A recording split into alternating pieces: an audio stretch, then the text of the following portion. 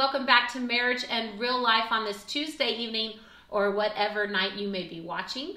With Luke and Rachel Mosier.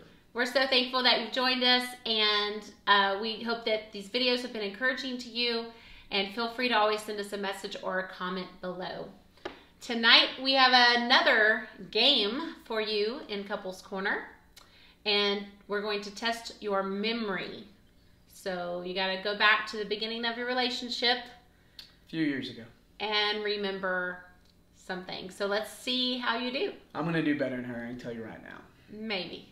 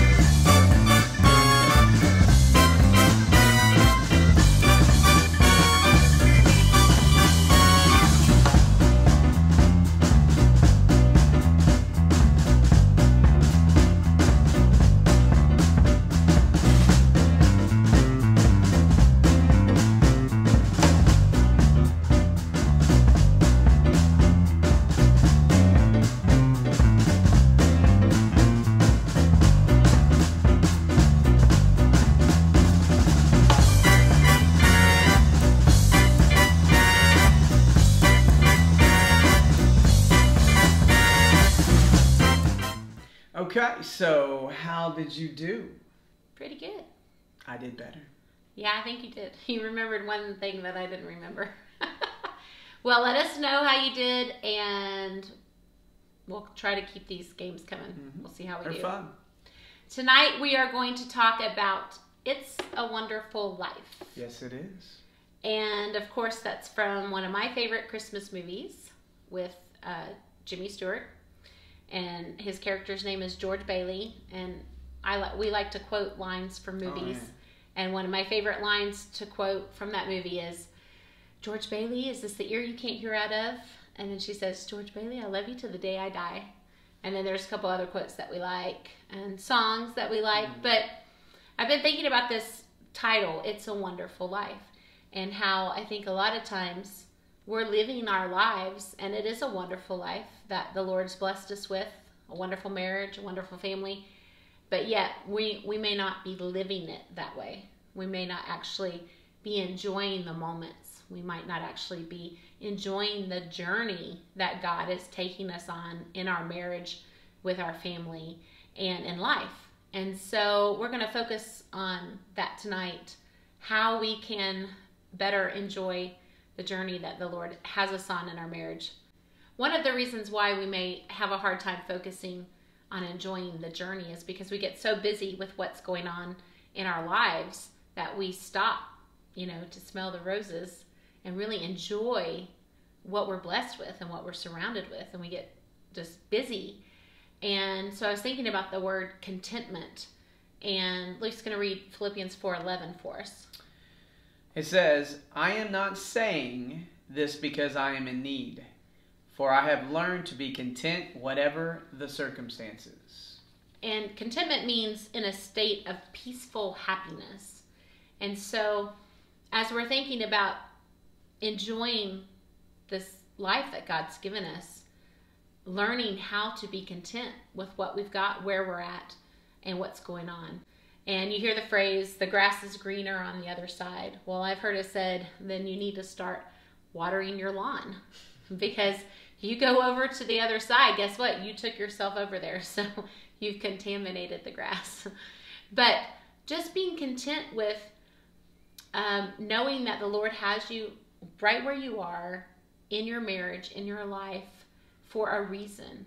And sometimes I think our human nature is to jump ahead. We want what's down the road in 5 years or in 10 years, but really enjoying the moment that we have right now to be together and to live. Sometimes we might spend too much time playing the comparison game, and it's really easy to do that in the world that we live in with social media, and we see maybe what somebody else got as a gift, or where they're living, or how they upgraded something. And so we're naturally comparing ourselves to them and where we're at. And comparison can be dangerous because it's not really reality. Usually we filter what we put out there. So we're only seeing maybe the best version of someone and what's going on in their life. And we don't really know what else is happening.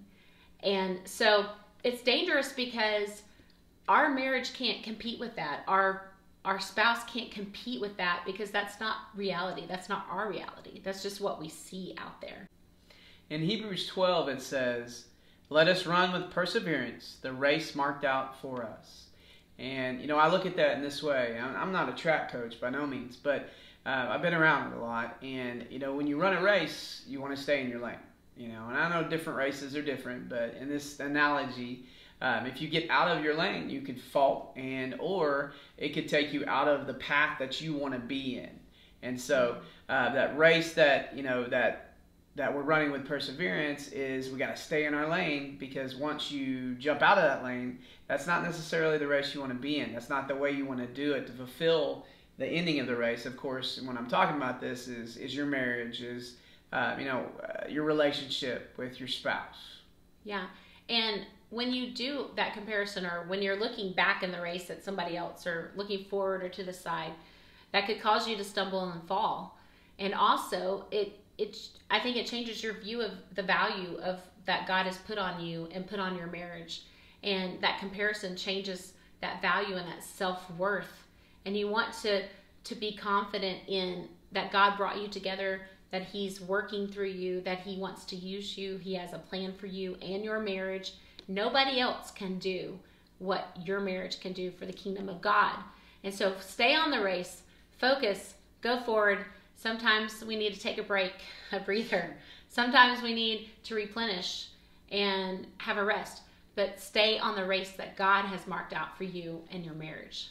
Now, we've been talking about, being content, and where you're at, and not looking at the other side, the grass is greener and things like that. But even with being content with where you're at and what you have, that still doesn't mean that you need to be complacent in that. And I feel that you still need to grow together and mature together, and like she said, water that grass, because it's got to grow somehow, So even though being content, that doesn't mean that you got to be complacent in that being content with it. You need to enjoy where you're at, but also in the same breath enjoy the growth that you can have together, and move forward with that. Yeah.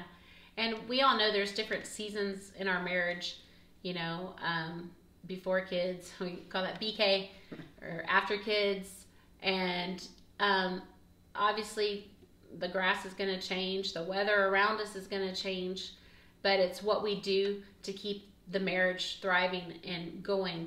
We've been married 17 years now, and I hope that there are some areas that we're stronger and better, and I feel like our communication is better, or at least, what we may be having discussions on might be the same thing, but how we're discussing it is different. And hopefully we're getting better at that. So just continuing to grow. John 10:10 says, "The thief comes only to steal and kill and destroy. I have come that they may have life and have it to the full."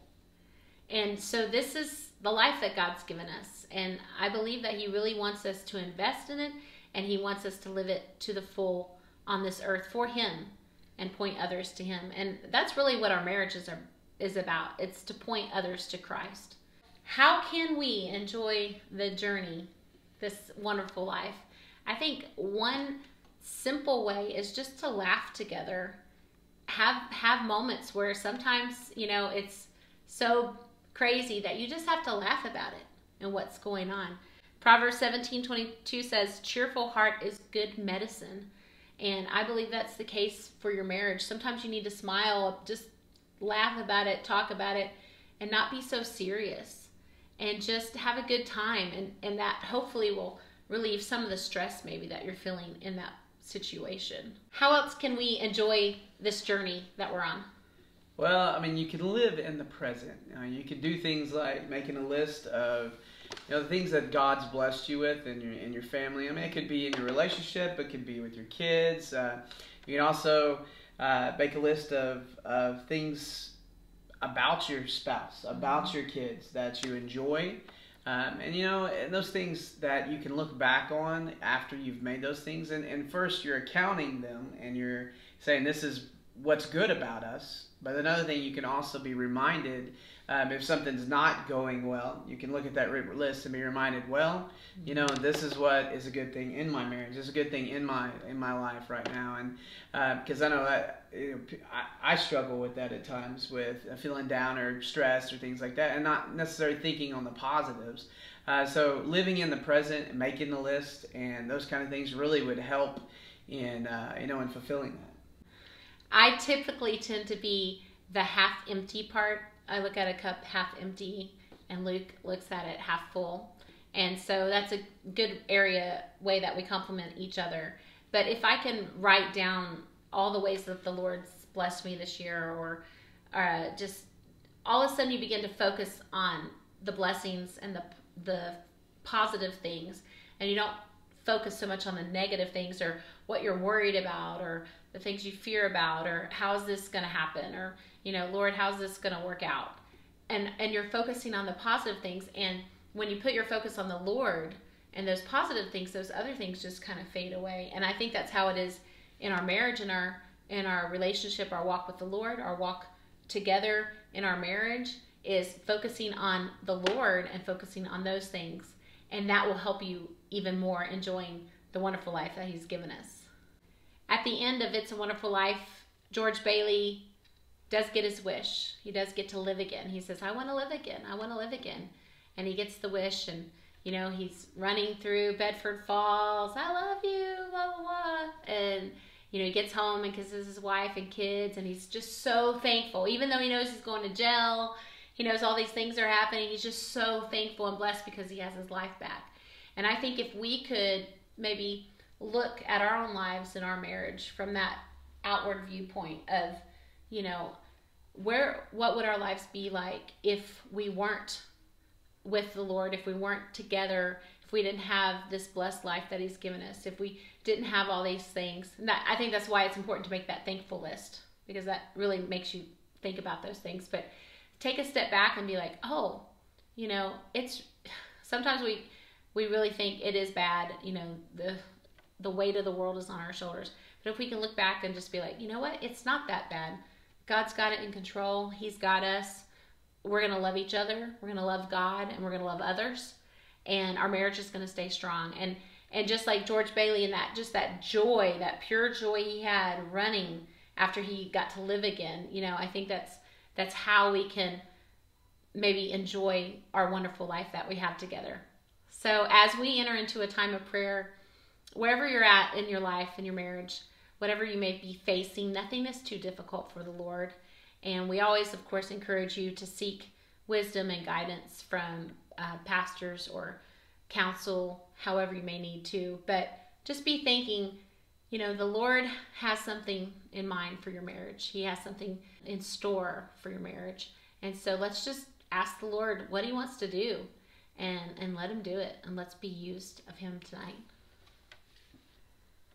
Dear Lord, thank You for this message that You've given us tonight. And we just pray to You that just show us that wonderful life that we see that, and we might look at others, but we just don't want to sit there and think that there's something better than what we already have, Lord. Just show us that we are in that wonderful life, Lord, and that our marriages are true, they're special to us, and help us see those ways that we can be thankful for what we have and grow together and trust each other, Lord. Just thank You for the spouses. Thank You for the relationships that You give us.